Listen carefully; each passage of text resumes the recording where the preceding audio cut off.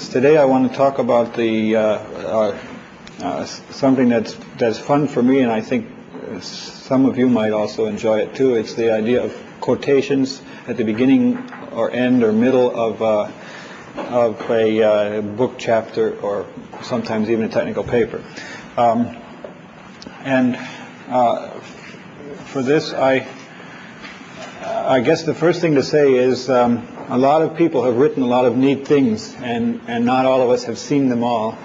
And so when we see something that we particularly like, it's nice to be able to pass that around to a greater authorship by highlighting it somewhere or other and letting other people know that it exists.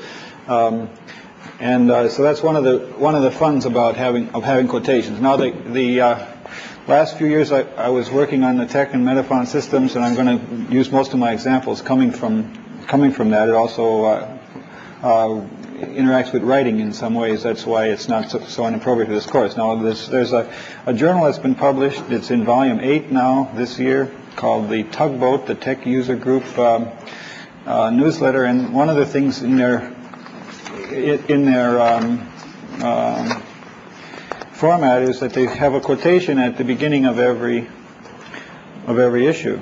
And here's one, for example, about writing. Sinclair Lewis felt that his writing had suffered in the 30s because during his marriage he had let her talk him into using professional typists to make the final drafts of his scripts. He now regretted following her advice. He was convinced that if an author didn't do his own retyping, revising and improving as he went, he lost some control over his work. And Faulkner and O'Hara also did this too. This is a quotation that was used then in Tugboat. And here's a quotation from Fowler. No attempt will be made here to describe modern English usage in the matter of hyphens. Its infinite variety defies description.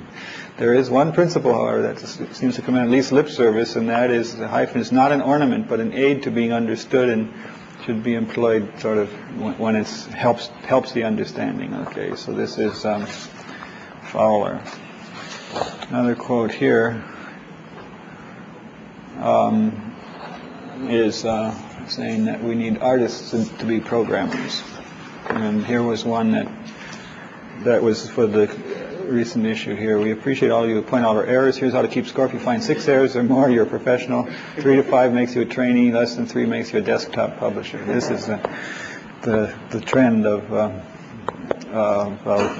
things nowadays. Okay. Now, so they begin with quotations, and one question is how do you find these quotations? Well, one thing is you just if you live a reasonably varied life, words are around you all the time, and every once in a while you happen to stumble into something that's particularly apropos. In fact, you stumble into something that's particularly apropos out of context often now, where you can see something in a different way. One of my favorites is that I was actually in volume 4 I have a lot of things coming up that I'm planning to use as quotations in volume 4 of the Art of Computer Programming, and this is one of the things that keeps me going and saying I do want to write that volume, because I have such nice quotations that I can't, the text is going to have to be written too, but I'm really going to be glad to, when I talk about backtracking and I can refer to the Beatles song that there's nobody in my tree, and one of the things at the beginning is about techniques of bit fiddling, and I noticed that in Webster's dictionary the definition of a bit is that it's a boring tool, and or a boring tool anyway. And I thought that would work rather well for computer scientists, so I was going to use this as a joke and as an introduction to a lecture I gave about bit fiddling in Germany. But as I was driving to the university to give this lecture, I noticed there was a bumper sticker on the car in front of me, or was it on a sign on the truck in front of me? It said "Bitte ein Bit," and it turns out that there's beer brewed in Bitburg. Bitburg is the place that one of those places Ronald Reagan would like to forget about, and they also have Bitburg there, and so their slogan is "Bitte ein Bit." So I could use that kind of quotation in there. Well, so if you just keep your eyes open, you'll see things that are worth worth repeating. Another thing is, though, suppose that you want to actually find the quotation. You've got a format, and the format calls for having a quotation at the beginning of every chapter. Hello? No commercials on television, is this right? I'm sorry, I didn't know. You can't buy that beer here. No? Okay. Okay, I'm sorry, I didn't hear any of that. Now, so, but then you have the other question, that is, if you have a format that sort of requires you to have these, and so you'd like to do sort of the best job and say, what's the best possible quotation I could use on topic X, and solve for X. And that's the thing I want to address the rest of this hour. The various techniques that I have used in order to do this. In other words, in the tech book, for example,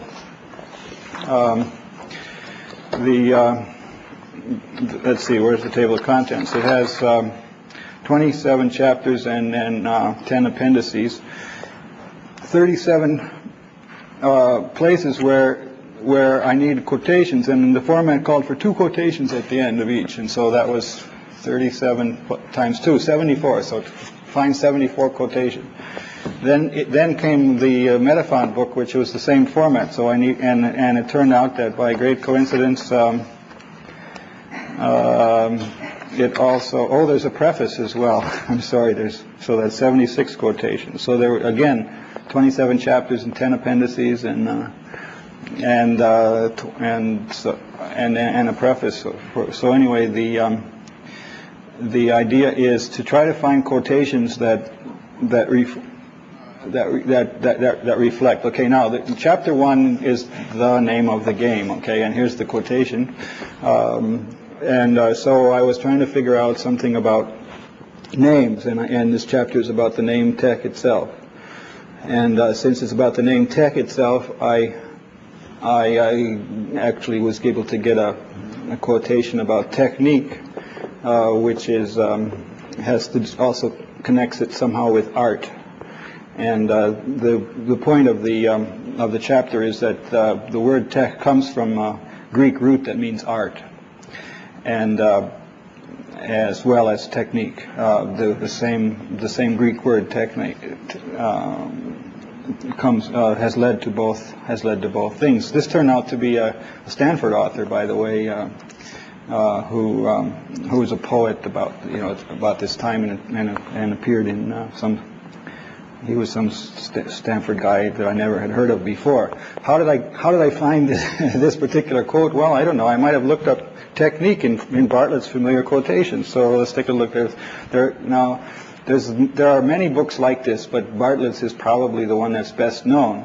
And so in this book, it has lots and lots of things that are sort of the most, according to Bartlett's idea, was the most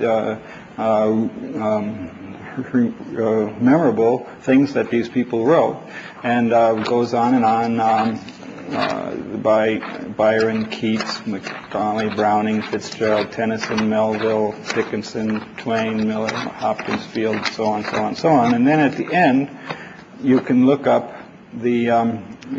individual words. And so if I look up technique, I might find. Let's see. Where is it? Technique. Okay, well, there's only one reference to technique. It says technique, the very word, 937.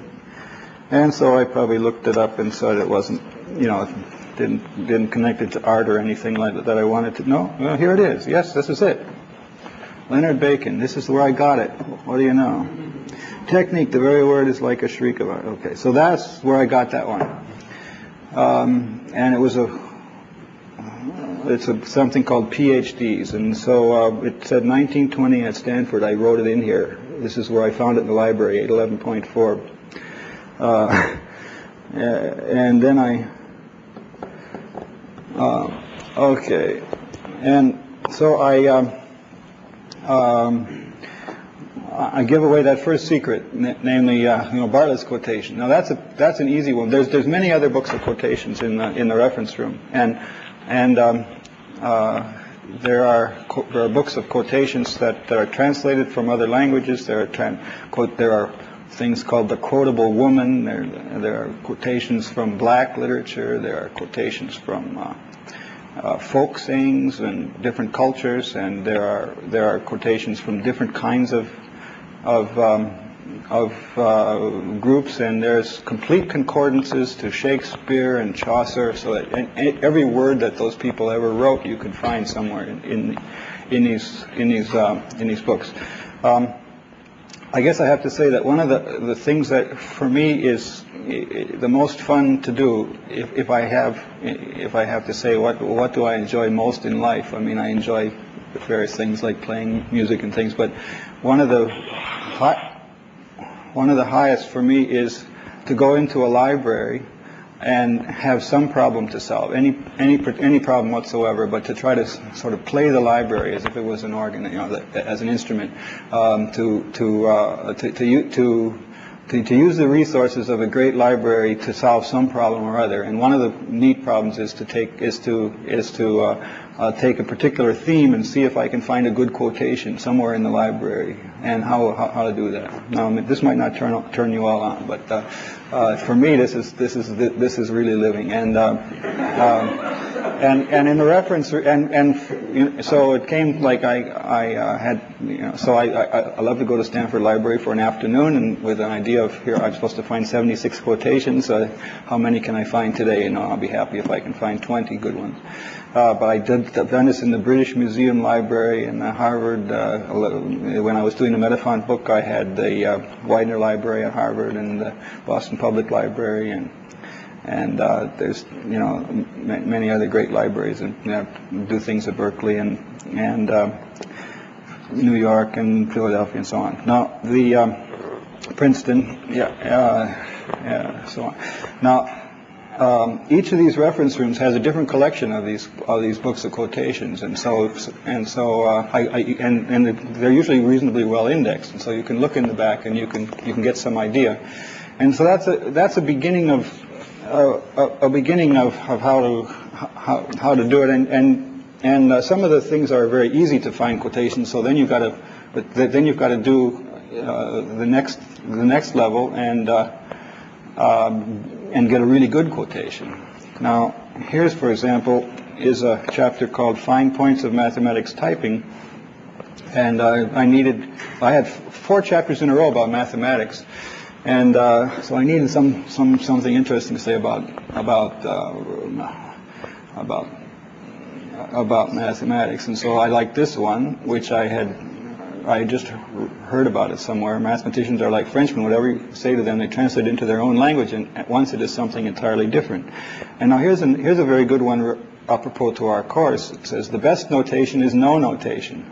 This is, you remember your homework assignment. Whenever it is possible to avoid the use of a complicated alphabetic apparatus, avoid it. A good attitude to the preparation of written mathematical exposition is pretend that it is spoken. Pretend that you are explaining to a friend on a long walk in the woods with no paper available.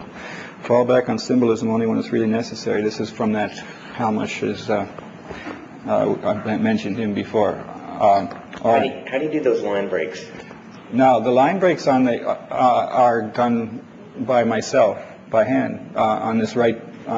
When something is flush right, the only way to if any kind of automatic breaking looks bad if it's flush right, if ragged left like this, and so I would play with these until I got them to the point where I liked them, and each one was individually played with.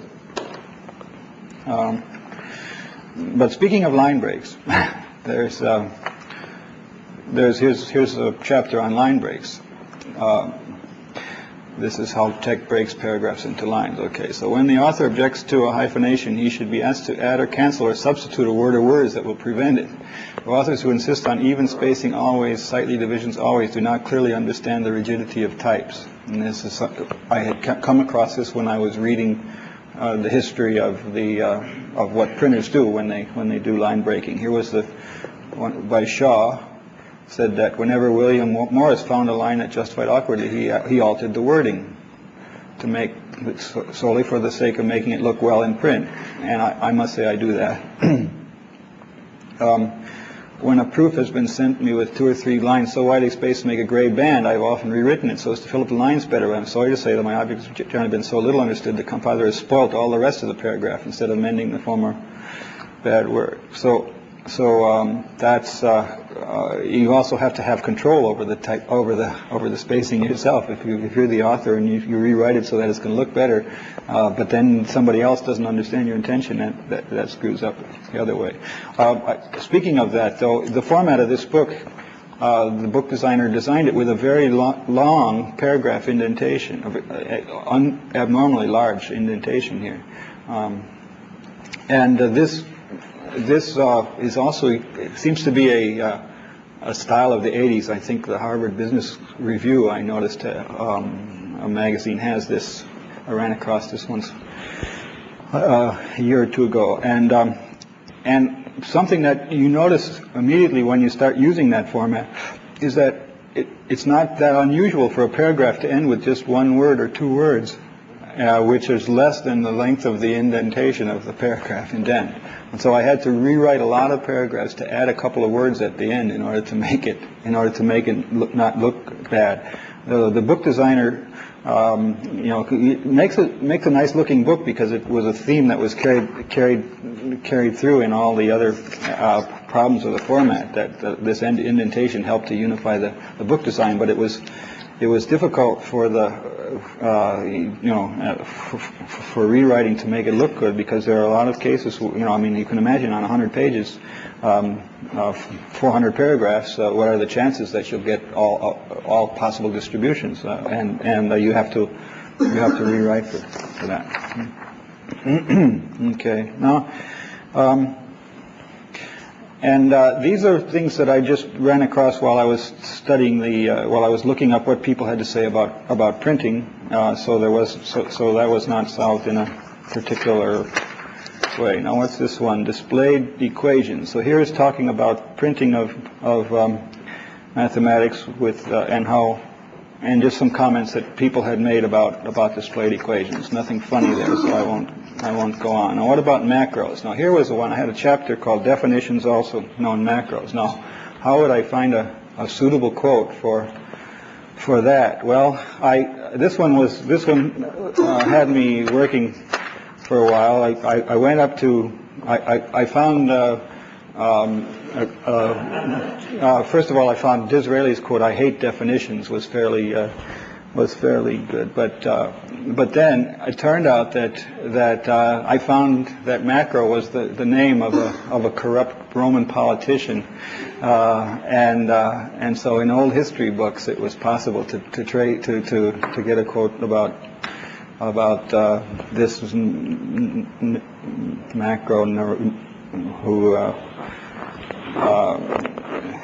who didn't last very long, but he got into a few places there. Okay. Now let me see. How did I stumble across his name? I believe I was looking into all kinds. Well, first of all, the Oxford English Dictionary wouldn't have helped me here, but Oxford English Dictionary is a good source for the hard ones because they have quotations of they cite the word in its historical context, and often they choose interesting things to cite. But this particular one, I must have gotten it through some index or other that I just happened to notice. Let's see now. What do we got here? Alignment. Okay, this is talking about making tables, aligning things into columns, and so here I thought, okay, I'll do something a little different. I'll quote one of Dewdney's puzzles, which was about putting things into rows and columns. And then the answer page actually has a solution to this puzzle. So in the quotation, and then here, and I like Agatha Christie, so I was reading one of her novels, and I noticed that they talked about fifth columnists and so on. That seemed to be something I could appropriate here. Now, the title of her book NRM reminds me that I have another book here, which came out in this series of computer and typesetting, which is all about letter forms. Can you back off of this to get the page spread and all the symbols? In this book, every letter is given with a computer program on the right-hand pages that drew the letters on the left-hand pages. And in order to lighten this up, I put quotations on the bottom every once in a while of where it would refer to things. I didn't have too many quotations in this particular section, obviously, but I know I do have some coming in here before long. Okay. Well, mostly when I get into the letters, I had things to say. Here's the page with a semicolon in it, and there was my wife had remembered that she had read something that she memorable about semicolons, where there's this a Somerset Maugham story about an author who had discovered the comic possibilities of the semicolon, and she had a humor of punctuation in her writing. And I wanted to show you this quote because Mary Claire, I understand, who's going to be our lecturer in a couple of weeks, is sometimes called Miss Comma, like there's Miss Manners, and so on. So she's supposed to know. I don't know about if she's an authority on semicolons, but she's supposed to be especially good about commas. And so so there aren't too many quotations about particular letters, but here was one that let me go back to this one first. I got one from James Thurber, has a story called The Wonderful O, and this is a children's story where he's trying to teach them the alphabet, but he abolishes all the O's in his story. And then in the page on E, I had room for a quote here, which is from a very interesting Bell Labs report by Gilbert called "A Capacity Formula for a Binary Communication Link in which wrong output digits occur in bursts. Our work also has cryptographic and linguistic application." Now, if you look very closely, he gives the clue here to his whole quote here. It says, in particular, our writing contains only 25 symbols, A, B, C, D, F, G, and on to Z. Thus, the symbol of maximum probability in ordinary writing is missing from ours. He wrote this entire report without using the letter E, except in his own name, which he couldn't help. And you read through the report, and it actually proves a reasonable mathematical theorem. But he set this as an extra constraint that he just wouldn't use any words that had the letter E in them. Here's Bierce. Now Bierce wrote he was a famous San Franciscan who wrote the Devil's Dictionary and many other. He had regular columns in was it the Chronicle or the Examiner? I don't know. Anyway, I read through the Devil's Dictionary because it was likely to have something quotable. Besides, it's a lot of fun. And here he's talking about the letter M. He said two schools of Msters, whether the letter is henceforth has two sides of a triangle or three sides of a square, and he's talking about style of shaping of the letter M, and so this was appropriate for the page in which we have letter M in there. Here's something that Benjamin Franklin was interested in typography, and so he writes a letter to Bodoni, the inventor of a type style very similar to the one that I'm showing in this book here, but he doesn't like the letter T in Bodoni's title page, and so he writes him a letter saying this. Now, how did I find that particular reference? I believe I was invited to give a talk in the Franklin Institute, and I started to read about Benjamin Franklin's interest in printing because of that. Okay. One of the quotes at the beginning of this book is about the whole style of type that I followed in the book, and that is and that's it's a type that talks. So this is a kind of letter that's capable of greater vulgarity and degradation than was ever the case with older fonts. So in other words, a lot of people don't care for this style of letters that I've got in these books throughout history. Now.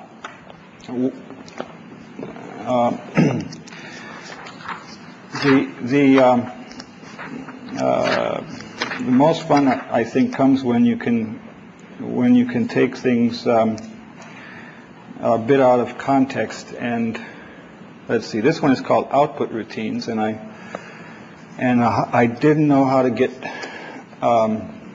what to say about outputs, but I got Leontief had published a lot about. He was a famous economist who had things about input-output, his input-output system, and so I thought if I read enough of his stuff, I could find that he used the word output in some way that would be also interpretable with respect to typography and algorithms and so on. And so here, technical has something to do with tech, I guess, and things like this. And there's something about changes in output. So I don't know. Now, summary was a hard one. I had 3 chapters called summary of vertical mode, then summary of horizontal mode, and summary of math mode. And how was I going to get 6 different quotations about summary, and then 6 more for the Metafont book? But I didn't realize I had the Metafont book to do when I started with this one. So first of all, this is summary of vertical mode, and I found one reasonably relevant thing, probably in the Oxford English Dictionary.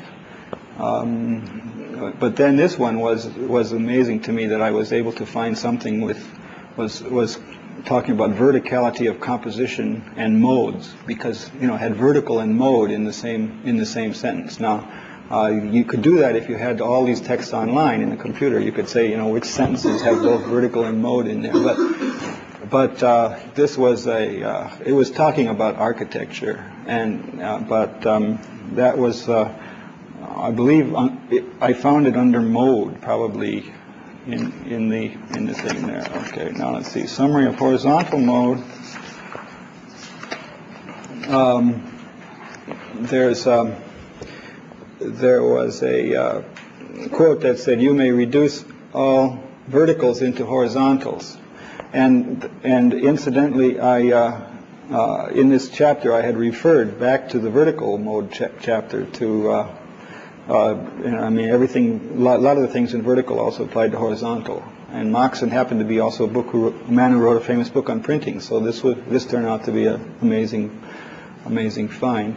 I must have found that just by looking up for quotes in Oxford English Dictionary about vertical and horizontal. But then I was running short, and so I needed something about horizontal mode. So I got to quote Tech itself.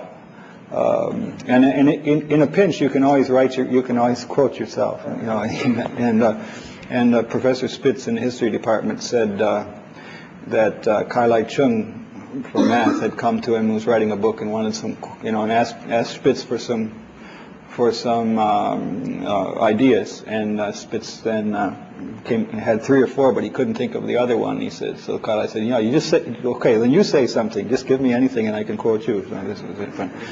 So this was a reasonable quote for also for the meaning of the of the chapter. And in summary of math mode, what could I do there? Oh, here I was able to take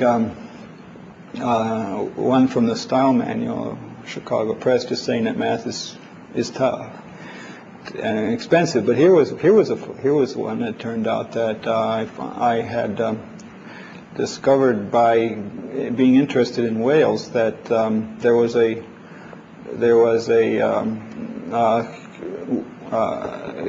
folk tale about someone named Math in the Mabinogion. This goes on a little before time of King Arthur, I think, and and the translator, he's a professor at UCLA who has some neat correspondence with, trying to learn more about math and so on. He's the one who told me how to hyphenate some Welsh words that I used in an example. So anyway, this has both math and summary in the sentence, and so I could get could find the two here and see recover. Now let's just. But talking about summary, I should go to the next one. This is for errors. There's another. The last chapter is about recovery from errors, and there's a lot of neat things to say about errors. But now let's go to the Metafont book. I had the same three. I had to do summary chapters there. Not quite as many. So summary of expressions was there, and I'm running out of things to say about summaries, and so I had to use expressions here. So I got to talk about expressionists, I guess, by looking into one of the novels that was Galsworthy. His novels were serialized on public television. What's the name of the series? I can't think of it anyway. But then Thomas More had written about things that were well remembered and summarily rehearsed, and so I could use that one. And then there's things about the language as a whole and detail, and so I tried to get some quotations about details. In fact, I worked very hard trying, because a lot of a user manual is inevitably filled with details, and there's and so I had heard that the architect of our house told us that Mies van der Rohe had always said to the students that God is in the details, and that this is for him. He was one like me who liked minutiae and focusing on getting details straight. You see, what? God was, yes, and also Mies, yes, and so I wanted to find where Mies had said this, so that I could quote Mies as the saying God is in the details. In fact, I had used it in a lecture once, and somebody came up to me and afterwards said that was a wonderful quotation from Mies, on us. And so then I started looking through all of Mies's publications, and I couldn't find a single thing,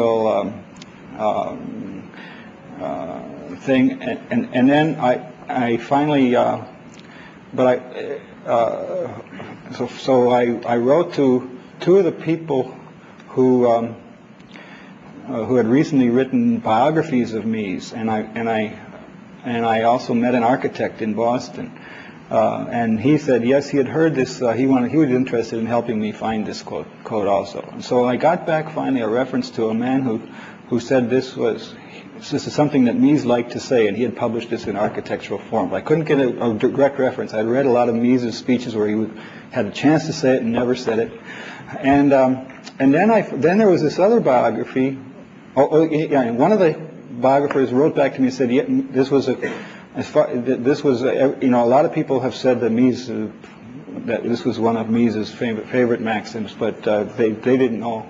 He could assure me that Mies had said it, but he didn't know where. And then I got another reference to somebody who says, no, Mies never did say this, but people have but actually it comes from a French essayist who wrote millions of things, saying "Le bon Dieu est sur le détail" or something. I have a terrible French accent or something like this, but giving no reference whatsoever. So I started looking through French books of quotations, and under this, and I found 4 or 5 really neat things about details, but never yet have I discovered what the source of this phrase "God is in the details," and I'm still hoping for it. Well, here was the opposite approach with Thoreau, saying your life is frittered away by detail, and you should forget about details. Let's see, recovery from errors. This is one of my favorite. This is one of my favorite poems here, perhaps my favorite of all.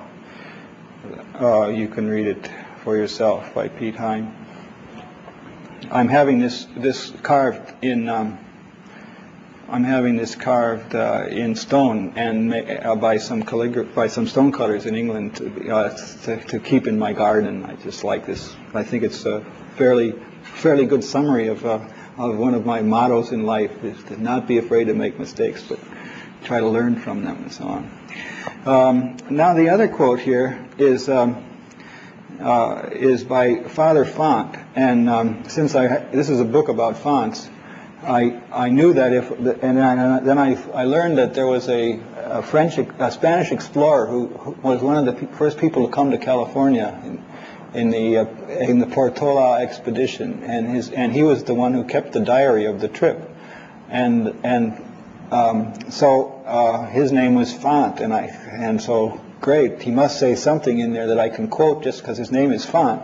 That would be relevant. And now, in fact, the directions of the route is also the kind of thing that you do when you're drawing letters. And so this turned out. But I had to read his whole diary in order to find that one. I mean, it was fascinating, though. I didn't mind a minute of it. I mean, he really told about the politics of the situation, and he put his whole. I mean, I don't think he knew this diary was going to be for publication particularly, and but he was writing it for the other fellows, his Jesuit colleagues in Mexico, and so I talked to the man who took Father Font's role in the bicentennial reenactment of the Portola expedition. They went from Mexico and came back up through here, and there was one man who was playing the part of Font in this thing, and he was a friend of one of our grad students here, so I talked to him about it, and so that was a nice. I think I probably got to use something else of him when they discovered El Palo Alto. I think I have a quote from him about that. Let's see. Font.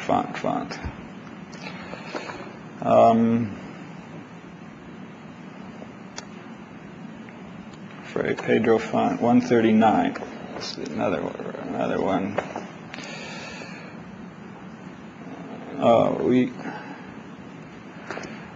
Here we go. We arrived at the Arroyo de San Francisco, beside which stream is the redwood tree I spoke of yesterday. This is the tree that Palo Alto is named after. I measured its height with the graphometer. So you use things about numbers and roots and dots and numbers and sites, which are very, very much like the diagram on the same page. And so this is a quote apropos. Okay. Now let's see. So sometimes the relevance of the quotation is not in the words, but in the thing below it. Let's see. Let me show you that. What is? Let's see. Making boxes. Do I have? Let's see. Boxes. That was one What can you say about boxes? That's interesting. So Shaw had another thing in that same article about a rule. He said the only thing that never looks right is a rule. There is not in existence a page with a rule on it that cannot be instantly and obviously improved by taking the rule out. But there's another thing about boxing that I found in the OED, and for this this was one that I got from the British Library because I looked up the original. I decided to use the original spelling of all because a lot of the quotations come from very old times. So I decided to use the spelling in the original. I looked up every single quote, in the original to see if there was more than Bartlett said, if there was something interesting before or after. Boxing is something that doctors do or used to do to prohibit bloodletting. I don't know this. So I thought it was a nice bloody quotation to use there. But they see boxes. There's something about boxes here where. Okay, here is one. Stevenson and Osborne. Very little does the amateur dwelling at home at ease comprehend the labors and perils of the author. And so it's talking about the author's peril, but the real connection with boxes is in the title of their book, not the thing that they said. And that was an interesting novel that I read just to see if it has anything interesting to say about boxes in the novel, and it was right here in chapter 1 where it had the best one. And a neat movie was made from that story. I have several boxes in my memory. That is just so there was in the Art of Computer Programming, there was a quotation from Hamlet: "In the temple of my memory, I'll wipe away all trivial fond. From the temple of my memory, I'll wipe away all trivial fond records," or something like this. It was just appropriate for a garbage collection, talking about memory and records. So to me, part of the game is trying to find something that was interesting that was a little bit out of context. Now let's see. There was one thing I guess people in this class will know. There was, what I tried basically in this book here to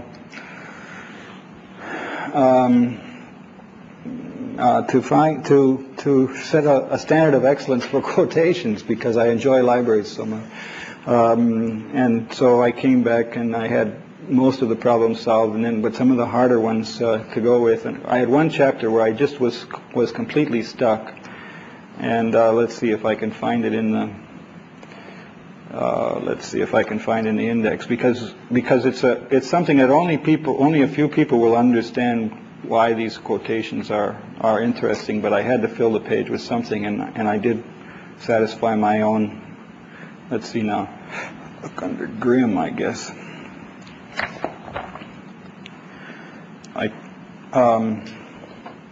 Page 73.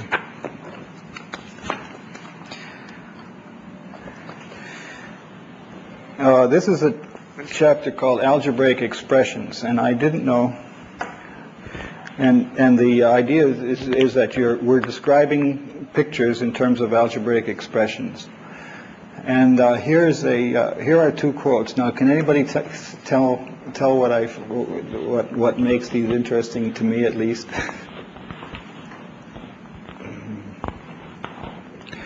Your fascination with puns. My fascination with puns, yeah. No, the actual thing was, though, how would I find this particular thing about the express? No words can express it, or expression. How would I actually try? I mean, I tell you right now, this is not in the OED. This cannot be found in any books of quotations. Nobody has ever thought these sentences were in any way remarkable. I use the online. We have Wuthering Heights and we have Grimm's Fairy Tales online, and so we can do a computer search for them and find every use of the word expression or express in those.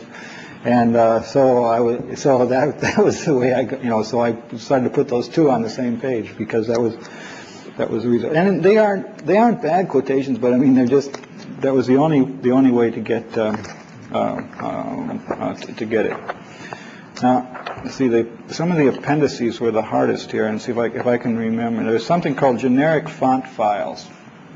Now, generic font files is a description of a file format. And I was able to, I think, find a reference here to files. The other kind, and then to get something about Linnaeus, who set up the whole thing is about genera and orders and so on in botany, and so. Found something that had to do with files and printing, because here he referred to generic characters, which sounds like it has to do with printing, and files have to do with whatever it is. Now let's see. Here's another one about details, Oscar Wilde. Details are always vulgar. I'm talking in this chapter about point system of typography, and so having the source of when somebody actually invents a concept is reasonable. There's an appendix about examples in both of them, and for this here, by the way, going back to the original spelling was difficult in this one because it used the old Thorn character for a th, and I had to make a new symbol in the alphabet in order to typeset it. But an example in doing is more commendable than teaching or preaching, and that's a reasonably good thing to say about examples. I had the same appendix in the textbook, and I had to have something to write about examples, and so I gave an example, a quote here from Mary Claire Van Loonen,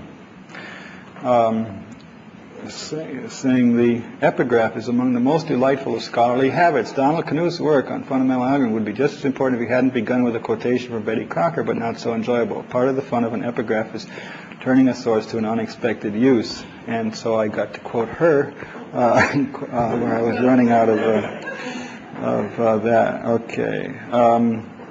And one of the things in my chapter on examples was giving the macros that typeset this part of the format of the. I mean, the book is being used as an example of itself, and so it was reasonable to do that. Now, in the previous chapter is called Dirty Tricks. And so I took two quotations from detective stories about shortcuts and using methods that are displayed in the other part of the book. Now let's see, but I found in the when I did the Metaphon book, I found a very nice, looking up the word dirty and so on. And I guess just looking at Proverbs, I found that there was a very nice proverb from Jamaica. It says, "Every house has its dirty corner," and it's true about houses. But I also thought it was appropriate to have a corner of the manual about dirty tricks that could be used for that purpose. In the appendix A in both books was about answers to exercises, and I need a lot of quotation about answers to exercises because the art of computer programming each book has answers to exercises and so on. I was allowed to quote myself again here by quoting the preface to refer to the answers. And then there's a Shakespeare you can find by looking up in the complete concordances of Shakespeare to see what he had to say about answers. It says, "Call these foul offenders to their answers." I think that was kind of nice. Another place Shakespeare had said here, "How answer you for yourselves?" And I put that second because I used the same quote from the textbook this time, in the textbook, to indicate that a person does the answers in this way. And let's see, the very last.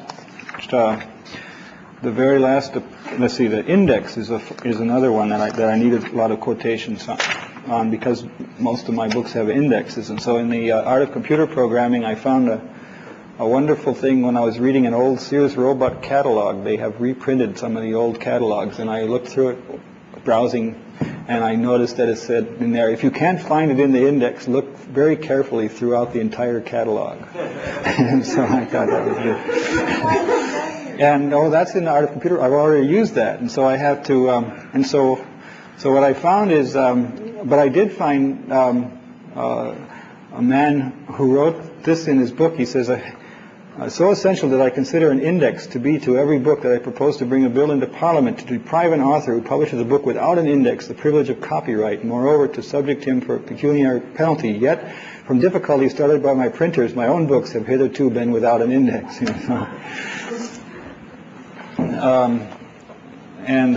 That was in the Metafont book. In the textbook, it's about typesetting, and so I got to use quotations from saying that important works should have an index, and so then it tells about an index. But this was one of my favorites from the biography of P.D.Q. Bach. It says, important references are given in bold-faced italicized numbers indicate fleeting references, whereas numbers parentheses refer to mere implications or unwarranted extrapolations. Asterisks are used to identify particularly distasteful passages and so on. Well, I hope you could understand why I think this is fun and also perhaps worthwhile to broaden perspective. It's a hunt that is exciting, I think, to anybody who is not real narrow-minded, and to me I just recommend trying to go and play libraries as musical instruments. You'll find it a lot of pleasure.